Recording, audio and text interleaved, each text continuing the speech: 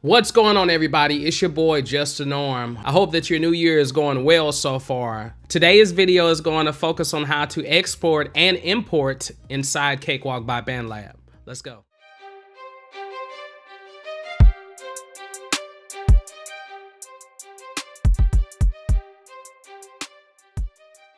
All right, what's going on, you all? We're back in Cakewalk by Bandlab. Here's another tutorial that will be a full-size tutorial that will help you be able to import and export into and out of Cakewalk by Bandlab.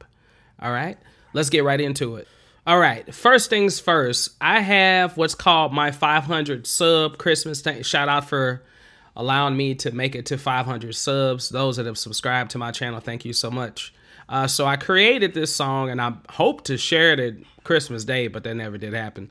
But let me let you hear what it sounds like, because we're going to try to export this project in different formats. All right, so let's play it first so you can hear what it sounds like.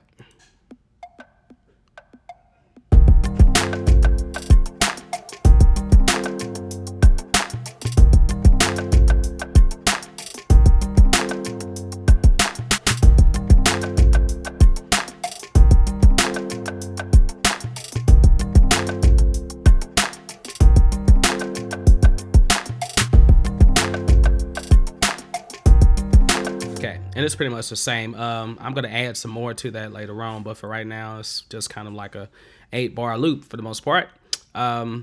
So we're not even talking about production. We're not talking about doing anything with the tracks here and stuff like that, mixing or anything. This is a totally different tutorial.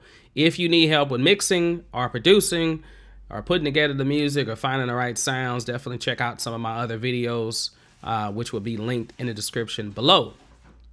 So I have these tracks, and there's a few different things that I can do. First, I can export the tracks straight like they are. You know, if I don't need to do anything else to them. What I like to do is, just so I know I'm getting everything, I'll double click on it. Let's start with this one. Double click it. All right. And then it should make sure that everything is highlighted. All right. If everything is highlighted, that's good. That's what you want. Now, I have the export tool up here. It's already on my toolbar, so I could do it from here. All right, I can export to Bandlab if I want to do that. I can do audio, I can do other, I can do presets, I can do advanced. All right, another way you can get to export is going to file, export, and then if you want to do audio, let's start with audio first. So if I'm exporting this audio, then this is meaning that I want to make sure that this is set, because I'm getting ready to upload this song to the internet, to SoundCloud.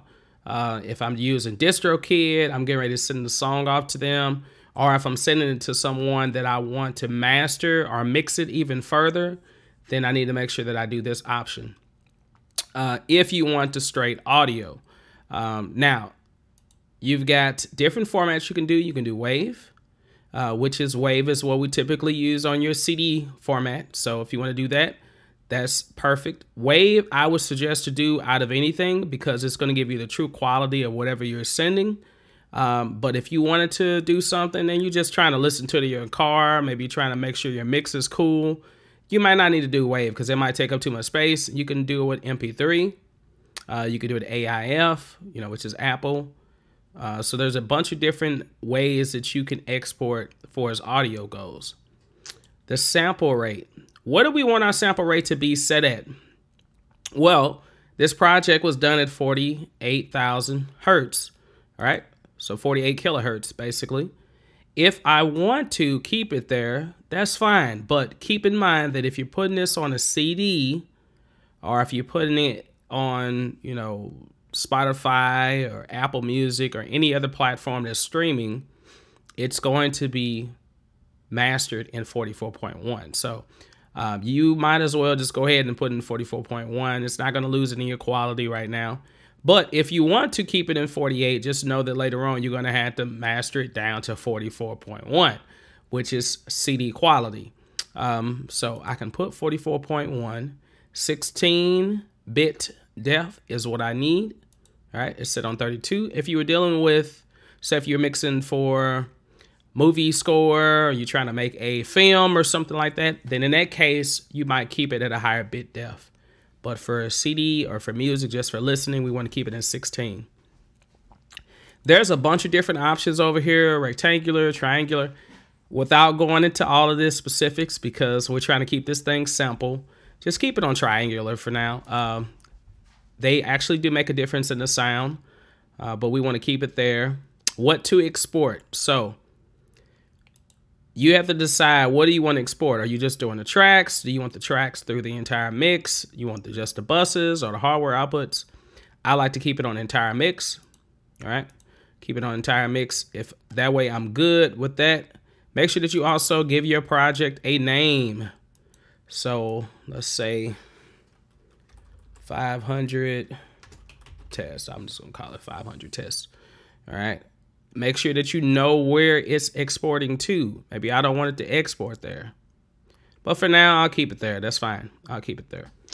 Project folders. I can open this up and check for sure where it is. It's in Cakewalk projects, 500 sub audio export. So for the range, this is a really cool feature because say you don't want to do the entire project, you just want to do a certain time period. So I can do the entire project, which you notice now everything is unchecked. And the reason why is because when I selected everything, it made it a time selection. But if I wanted to just do the entire project, I can just keep it there. And I know it starts at measure 1, it ends at measure 18. All right, and I can check right here. Yep, it's measure 18, so that's fine. It's going to include everything that's within that project. And then I press export. You're going to notice that the audio is going to mix at the bottom, and it should let you know at the bottom that it's successful. I mean, at the top, it's going to say that it's mixing, and at the bottom, it should say it's successful. All right, once it's successful, then I know that I'm good to go for that part.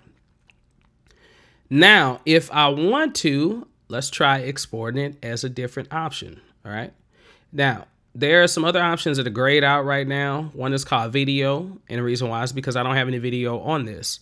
MIDI groove clip, and that's because I don't have any MIDI groove clips added in. But if I did, then I can export those. OMF is going to be your go-to source for output. If you are planning on mixing this or sending it to someone that has a different type of platform. If they don't have Cakewalk by Bandlab, say they have Pro Tools. If they have Pro Tools, or if they have Nuendo or some other type of DAW, whatever platform they have, you can export it where it'll include everything that you have here. And this is what's really cool about it. Okay, so first off, we name it. I'm going to keep it 500 sub Christmas. There's two different versions of OMF. There's OM version 1 and there's version 2. Version 1 is going to be for those applications that are older. Okay, say for instance, I don't know, maybe if I was going back to Cakewalk Sonar or something and I wanted to send it back to Sonar, then I can do the OM version 1. Or if I was going to an older version of Cubase, then I can send it to that. But if I'm going to something that's more current, like around the time of this software, then OMF version 2 should work. I would suggest saving it in both, just in case you're sending files to someone and the first one doesn't work right. All right, audio packaging. You got embed audio with OMF. This is very important that you have this checked because say if I had vocals on here, I do have some audio stems, some samples that came from Splice. We got Contact and a few other things on here. But I want to make sure that all the audio that I have here is included. So like if I had, I don't know, 15 tracks for my vocals and I had the lead part and I had everything mixed the way I wanted it mixed, I want to make sure I include that. So make sure that you have that checked. Now that you have this set, another option that you can have set is to include archived tracks. For instance, if I have some tracks that I archived, meaning that I am reducing the memory that's being used by basically hiding the track. It's still there, but it's not active. You can include those tracks. I don't have any archived tracks on this one, so I'm not really worried about it.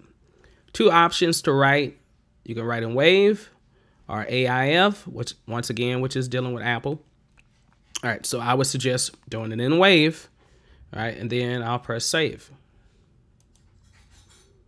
All right, so now I've got that export out the way.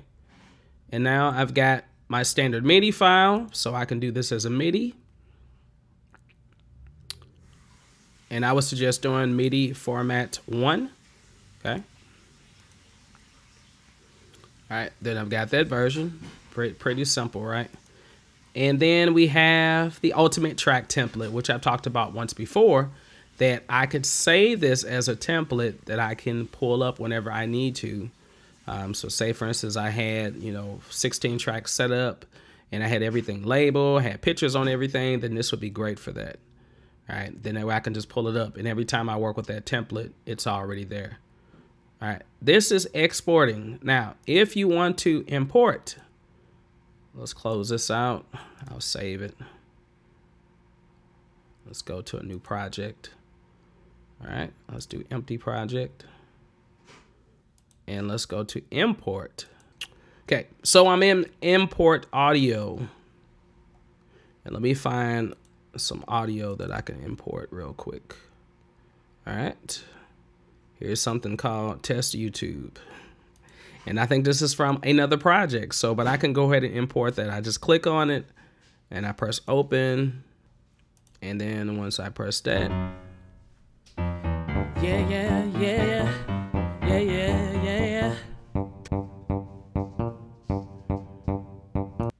I remember that. That's wow.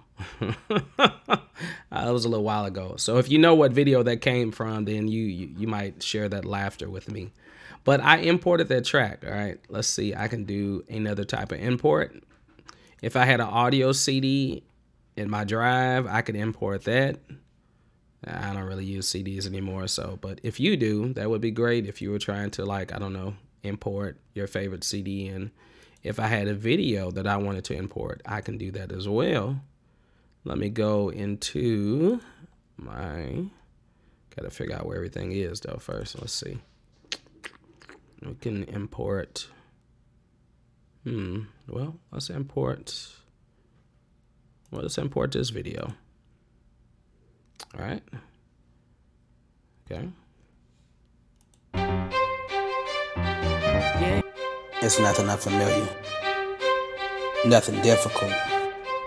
So it's my JustDaNorm theme. I don't know if you all have ever seen this actual real video. I normally just play clips of it inside my video, but I made this a little while back to show exactly who I am and what I do. So this video comes in, the video part comes up here, all right?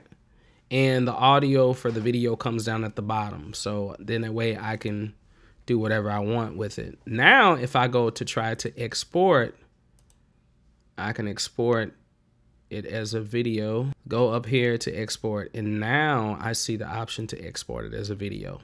And then I can do that, and I can do it in Windows Media or MPEG or YouTube Publisher, whichever. So that's a cool feature if you need to do that. Import MIDI. Now, if I had some MIDI, I don't know if I got any MIDI in here or not. I don't have any MIDI off the top of my head. But if I had a MIDI track,